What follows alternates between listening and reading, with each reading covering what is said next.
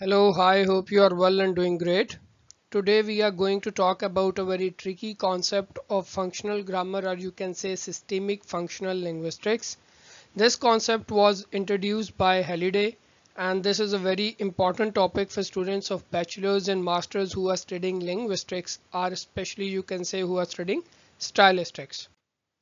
Okay, we are going to start with the definition of clause complex and who has introduced this term. The term clause complex has been used by Halliday in his book Introduction to Functional Grammar. The notion of clause complex was used at the place of traditional notion of sentence. Clause complex is found by combining different clauses through texts and logico-semantic relations. We can say that this term was introduced by Halliday, and secondly this term was used at the place of sentence. Why we have used this term at the place of sentence? There are certain reasons of it, and we are going to read it from the paragraph. Other than that, if we just look at the definition of clause complex, then we can say that it is the relationship of different clauses, or how different clauses are combined through two basic relationship of texts, yet or you can say tactic relationships and logico-semantic relations. We are going to talk about these terms later on in the video. It is formed out of relations that link clauses, typically one pair at a time, as independent or dependent. Traditionally, when clauses combine, it would form a sentence, but according to Halliday, clauses combine to form a clause complex as there is no need to create a new grammatical unit. His stance is that the sentence is not a unit of grammar but a unit of English orthography. According to Halliday, he believes that, and he proposed that there is no need to form any other grammatical unit that we say sentence, and he says that if we have formed it, so if we have taken sentence as a grammatical unit, it could not be considered because it is a unit of orthography. And he says that actually clause complex is a grammatical and semantic unit. ये अगर आप देखें, ये जो है यहाँ पे वो कहता है कि क्लॉज कम्प्लेक्स एक ऐसी चीज़ है जो आपके पास ग्रामेटिकल और सेमेंटिक यूनिट के function perform करती है. Higgins also purported the same. While sentence is an orthographic unit of written language, the clause complex is a grammatical and semantic unit that occurs both in spoken and written language. So clause became a basic unit of analysis for linguists and stylicians. ये उनके लिए ये जो है बन गई थी basic unit of analysis. Whether we want to analyse any spoken text या हम रिटन टेक्स्ट जिसको भी हम एनालाइज करना चाहें, हम इसे एनालाइज कर सकते हैं. अदर देन दिस, अगर हम देखें, क्लॉज कॉम्प्लेक्स को एक मल्टी फंक्शनल कंस्ट्रक्ट कहा गया. Y? Because it can perform number of functions. और सेंटेंस को इस लिहाज से ज़रा दूर रखा गया. Y? What functions a clause is performing? It is a textual message, an exchange, and a representation. Other than this, Halliday also draws three distinct features of a clause, saying that each of them performs a part of forms a part of different functional configuration, making a strand in overall meaning of the clause. अब इसमें उन्होंने कहा जी clause जो है वो तीन तरह से सर्व करता है, तीन मेटा फंक्शंस परफॉर्म करता है और उसके अंदर तीन डिफरेंट स्ट्रक्चर्स और सिस्टम्स आ जाएंगे. First of all, he talked about theme. Theme is referred to as clause as message. जो आपका text है वो आपका theme है, clause का message के तौर पे आएगा. Secondly, उसने कहा जी subject के तौर पे क्या आ सकता है? The subject functions as exchange. इसमें आपका जो वो मेटा फंक्शन परफॉर्म करेगा interpersonal. What type of participants are involve in any text, उनके स्टेटस क्या है, उनको कौन से स्पीच रोल्स असाइन किए गए हैं, वो whether they are saying anything, ordering anything, या वो रिक्वेस्ट कर रहे हैं. तो ये जो चीज़ें इन सब के बारे में जब हम स्टडी करते हैं तो आपका ये सब्जेक्ट में आएगा. Actor functions in structure of a clause as representation. जो एक्टर है who is performing the action in any clause, तो वो आपके पास यहाँ पे वो रिप्रेजेंटेशन में आएगा, और इसको आप मेटा फंक्शन एज एक्सपीरियंशियल कहते हैं. And this is really important because इसमें आपका ये ट्रांजिटिविटी का कॉन्सेप्ट है. In our upcoming videos we are going to talk about all of these aspects. तो हम इन तमाम चीज़ों के बारे में इन डिटेल भी बात करेंगे कि मूड क्या है, थीम, रीम क्या है, पार्टिसिपेंट, प्रोसेस और सर्कमस्टेंस वगैरह क्या होता है. Let us move toward rank scale. अगर रैंक स्केल के लिहाज से देखा जाए तो सबसे पहले as we know there is morpheme, then we have word. On the other hand अगर हम साउंड वाली साइड पे जाएं तो it starts with phoneme, but यहाँ पे मॉर्फीम से स्टार्ट करता है. And when morpheme, if we have root morpheme तो वो तो सेपरेटली एज अ वर्ड के तौर पे एग्जिस्ट कर सकता है, लेकिन जब हमारे पास रूट और बाउंड मॉर्फीम को मिला के हम नया वर्ड बना सकते हैं. Then we have a group पर phrase. You can say according to Halliday we have different groups like nominal group, but before that in traditional grammar we use to say that noun phrase, verbal phrase, prepositional phrases. Then we have clause, and after clause we have clause complex.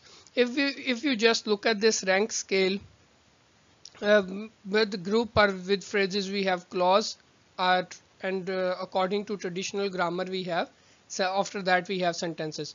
But sentence is almost same like structurally like clause complex, but according to Halliday sentence is a unit of orthography. वो grammar और semantics का unit नहीं है और हम उससे analysis नहीं कर सकते कोई भी whether written और spoken language में हो, तो we need to use this unit clause complex.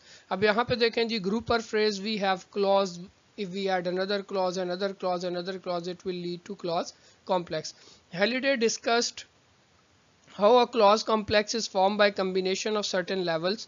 Other than this, through this hierarchy, he also explained the concept of below the clause and above the clause. ये एक बहुत important concept है, that is below the clause and above the clause वाला जो concept है, इसमें वो हमें बताता है कि अगर हम देखा जाए, this is clause, और below the clause what do we have? Below the clause we have morpheme, word, group और phrase. तो हम इसका भी analysis कर सकते हैं, और we can do analysis above the clause, that is clause complex. आगे चलते हैं बच्चों, हम clause complex पे बात करते हैं. There are two basic systems involved in the formation of clause complex. मैंने जब इसको define कर रहा था तो I told you that when we combine different clauses through the relationship of taxes or logico-semantics, उसके बारे में बात की. तो अब ये जो है यहाँ पे ये taxes system और logico-semantic ही एक ऐसा system है जिसे समझना बहुत ज़रूरी है. Other than that there is one important term that is used where we combine clauses. जब जहाँ पे दो clauses को combine किया जाता है, that term is called nexus. हम उसे nexus कहते हैं. It is actually a juncture or point of juncture of two clauses. इसके अलावा you can make this picture. Clause complex को हम टेक्सेस में डिवाइड करते हैं और आगे हम टेक्सेस को डिफरेंट टाइप्स में डिवाइड करते हैं, आप उसको आगे ले सकते हैं. इसी तरह हम लॉजिको सेमेंटिक रिलेशंस भी ले लेते हैं जिसमें आपके पास मतलब प्रोजेक्शन वगैरह आ जाता है, तो आप उस चीज़ को भी इसमें एक्सप्लेन कर सकते हैं. आगे आप अच्छा अगर कोई पिक्टोरियल पिक्चर बना देंगे, that would be good. Taxes. Taxes is a grammatical system that describes the type of interdependency relationship between linked into a whether the clauses of equal rank or not. When we are explaining or when we want to explain that whether the clauses that are present in any clause complex are independent, dependent or what type of relationship they have, this is called taxes. अब इसके अंदर आपके पास दो तरह के relationship आ रहे हैं, पैराटैक्सिस and हाइपोटैक्सिस.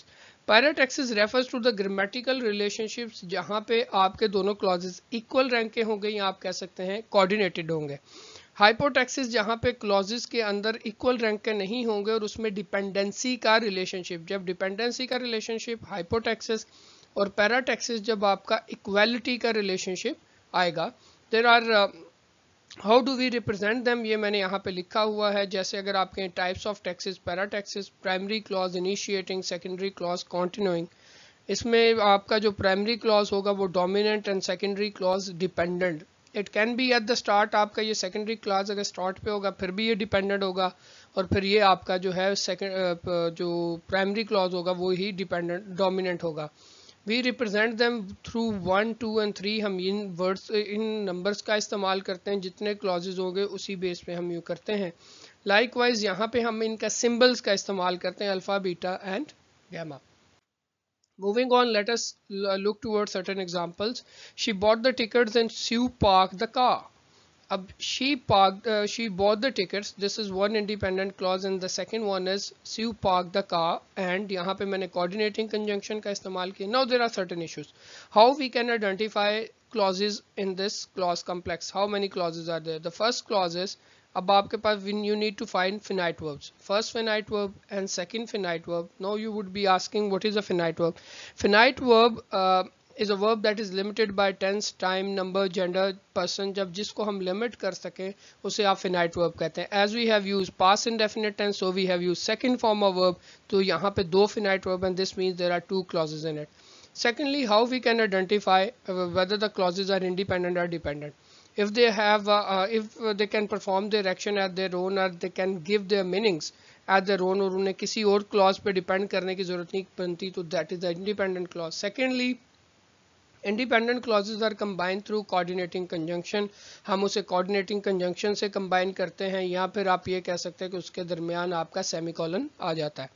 When she graduated from high school, she undertook a trip through the country. When she graduated from high school, this is one conjunction, but we need to find out first finite verb, second finite verb. Now we need to find out independent. This is the independent. This is an independent clause. This is a dependent clause. Why? Because this clause is beginning with subordinating conjunction, that is adverbial conjunction of time. We have to educate people about the risk in high walking if we are set on improving safety.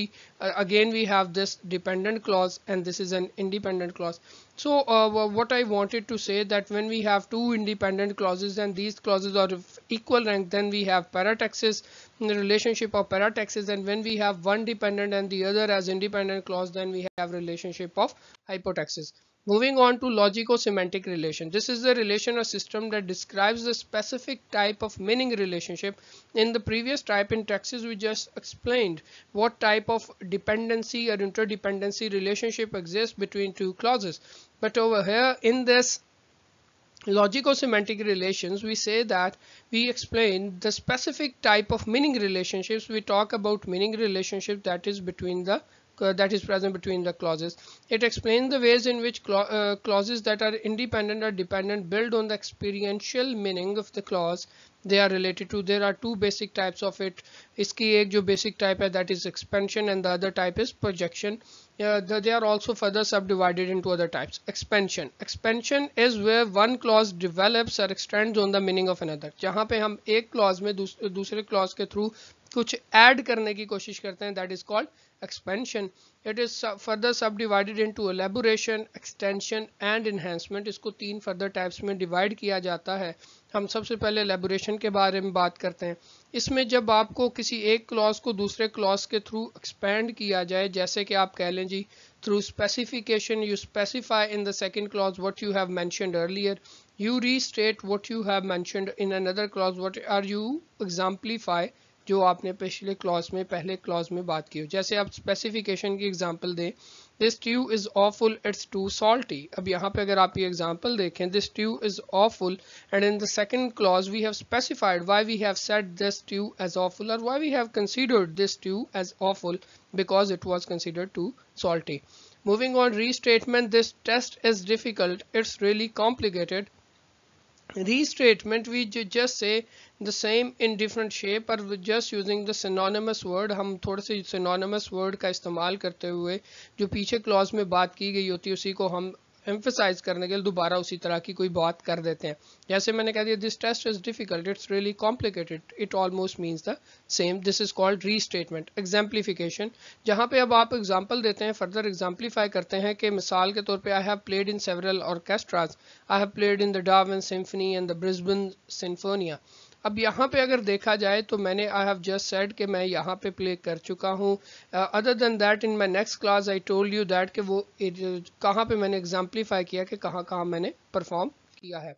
Moving on to another type of expansion, that is extension, where one clause extends the meaning by adding something new. यहाँ पे कुछ नया add होता है and we use mostly use coordinating conjunction it. यहाँ पे add नहीं and आएगा. For example, if I say I play a French horn and my sister plays piano. For example, in the first clause I have just said about myself what I used to do or what can I do, and then in the other clause I have added another thing. मैंने यहाँ पे एक new information add की है, that and I have used a coordinating conjunction in it. Hasnaat is very friendly with strangers but very irritable at home.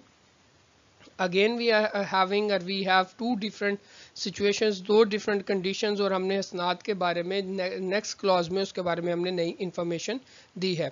Then we can not only have relationship of parataxis in extension, but we can also have relationship of hypotaxis.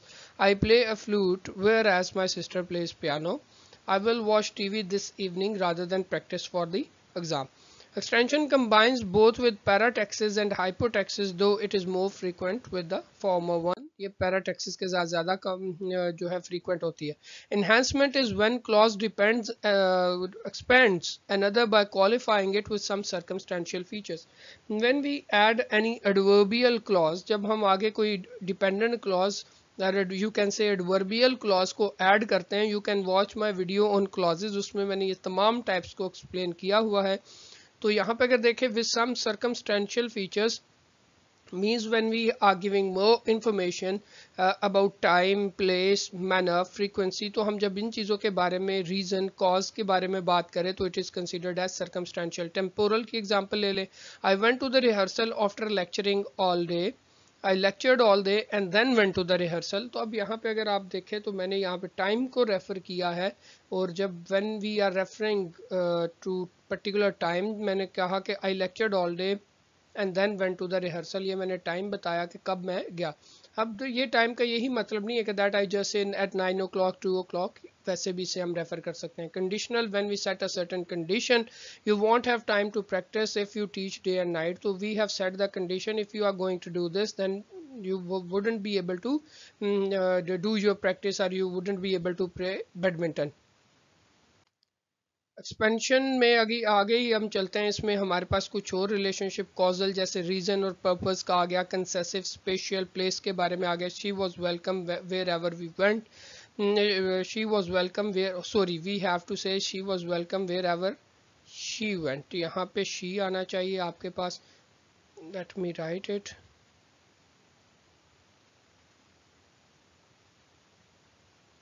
Okay, but she was welcome wherever she went. Now it is referring to the place. ये भी है आपका circumstantial features आ जाता है. तो so enhancement usually combines with hypotaxis, though there are some paratactic conjunction which express enhancement as well. तो यहाँ पे ज़्यादातर आपके पास hypotaxis के relationship होते हैं. Moving on to another type of logico-semantic relation, that is called projection. Projection is where one clause is quoted or reported by another clause. Projection has two types. इसके अंदर आपके पास दो types आ जाती हैं. It's really easy. Locution is related to speech and idea is related to what you have thought.